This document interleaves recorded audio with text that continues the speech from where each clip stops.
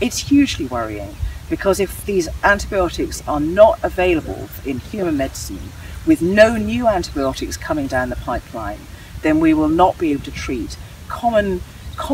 problems like, injuries after surgery with effective antibiotics. There was a report just a few weeks ago which suggested that if people want to eat their meat pink, if they don't want to have it well cooked, they need to be eating organic meat or meat that comes from antibiotic-free systems. So this is a really immediate risk for people who want to eat meat, that they need to be thinking about how that meat's being produced.